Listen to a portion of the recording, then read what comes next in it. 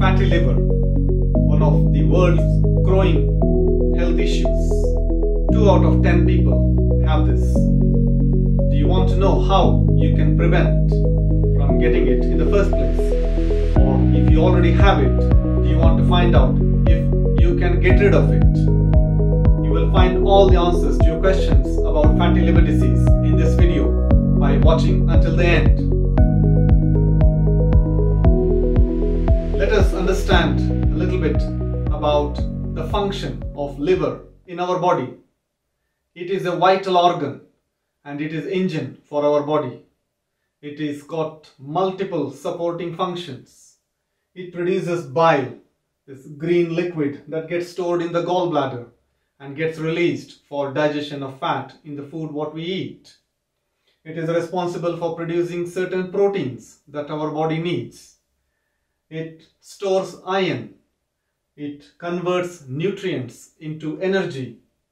It is responsible for producing certain substances that can make our blood clot when we have a cut. It helps in getting rid of the bacteria and toxins from the blood. It helps us fight infection by producing certain immune factors. Fatty liver, a condition where there is excess buildup of fat in the liver. A normal healthy liver contains small amount of fat. If your liver has 5 to 10% of its total weight as fat, then it becomes a problem. Some people have more than 10% of their liver weight as fat. Fatty liver disease has got various stages. The first stage is what we call as steatosis, which is harmless deposition of fat in the liver, which we wouldn't know about. It may be picked up on a scan done on a routine health check. The second stage is what we call as steatohepatitis, where the liver is starting to get a little bit irritable and get a bit swollen or inflamed. We might see some changes in the blood tests. The third stage, what we call as fibrosis, which is scarring in the liver. This is silent. So the scarring what goes on a daily basis, we wouldn't know about it. The liver can function perfectly normal. And the last stage is cirrhosis, which is severe and permanent scarring in the liver. This can now progress gradually to liver failure, where the liver cannot function properly and the individual is also at risk of developing liver cancer. Who gets fatty liver? There is 2 categories. People who drink alcohol regularly and in excess quantities. So alcohol related liver disease. People who do not indulge much in the way of alcohol and wondering why they have got a liver issue. This is non-alcohol fatty liver disease, and this is the one which we are increasingly seeing in our day-to-day clinical practice. I will be going through this in a bit more detail. So, are there any risk factors that can make us vulnerable to develop this non-alcohol related fatty liver? What makes us vulnerable to develop fatty liver disease? There are various risk factors. First one, and the commonest, is being overweight, carrying more weight in the center, this fat in the belly. This is the biggest risk factor. Type 2 diabetes, high blood pressure, having high cholesterol, underactive thyroid that has not been treated, which can lead to excess weight gain. If you have a condition where there is insulin resistance, such as polycystic ovary syndrome, if you are above the age of 50, some of these risk factors can be in combination, what we call as metabolic syndrome, where an individual might have fatty liver, blood pressure, cholesterol, and diabetes. All these factors put together can increase the chances of having further complications. Commonly asked questions in my day-to-day gastroenterology practice is, how do I know I have fatty liver? Are there any symptoms that I should expect? Are there any warning signs that I need to look out for? My liver blood tests are fine, so there shouldn't be a problem. Liver is a very forgiving organ. It takes a lot of damage without giving much in the way of pain or symptoms. So we wouldn't necessarily know what sort of damage is happening inside our liver. In the early stages, there might not be any symptoms, where there is just harmless deposition of fat in the liver. When the liver is a little bit irritable or a bit inflamed and swollen, one might experience some dull right-sided upper discomfort. Some people complain of feeling extremely tired. Energy is lacking to do things. As the liver disease progresses and we reach this advanced stage of cirrhosis and liver failure, we can expect symptoms such as yellowness in the eyes, jaundice, fluid in the abdomen, so the abdomen gets distended. There is fluid in the legs, so you can see the legs are getting heavy. So in the early stages, there isn't any symptoms that we can rely on. How do we diagnose fatty liver, or how do you know you have fatty liver?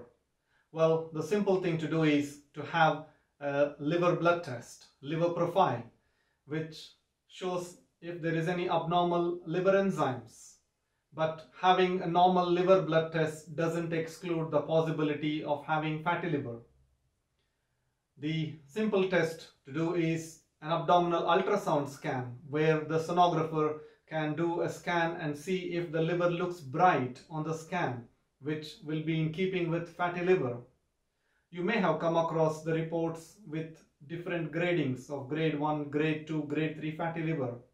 These gradings are not always completely reliable, but we do have the information that the liver looks fatty, and that is simple enough to get on the ultrasound scan.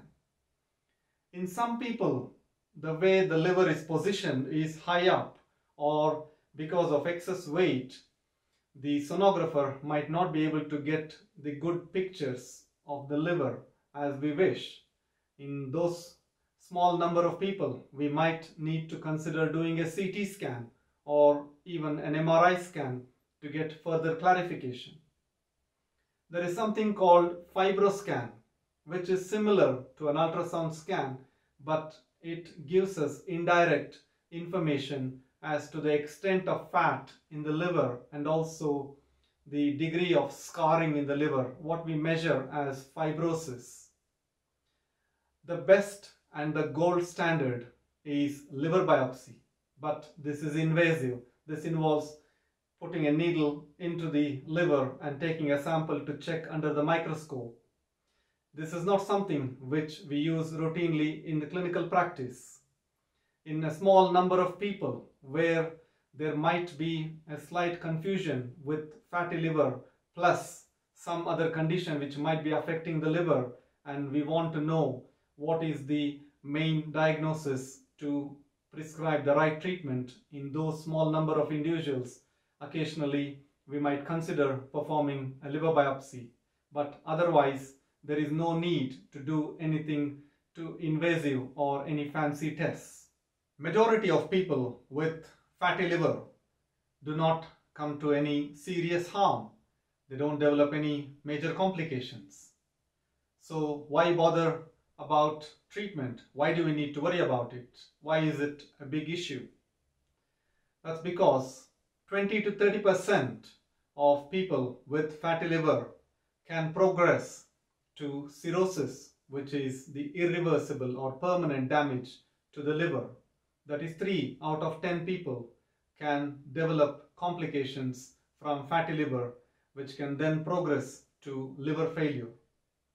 It is therefore highly essential to modify the risk factors. So it's mainly controlling the associated risk factors, which involves tight control of the sugars if you have diabetes, good control of the blood pressure, good control of the cholesterol, triglycerides. If you are overweight, try and lose that extra weight, and it is important not only just losing the weight but to keep it maintained.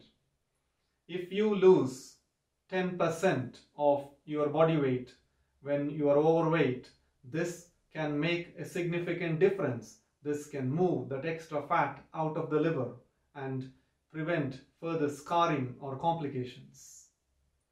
Choosing a plant-based protein compared to animal-based protein, having a good mixture of fresh fruit, vegetables and whole grain foods. Reducing the intake of sugar and saturated fats in our diet. Reducing the alcohol intake, keeping it to social occasions or only on weekends in smaller quantities. Exercising regularly, at least 30 minutes in a day and minimum of 5 times in a week.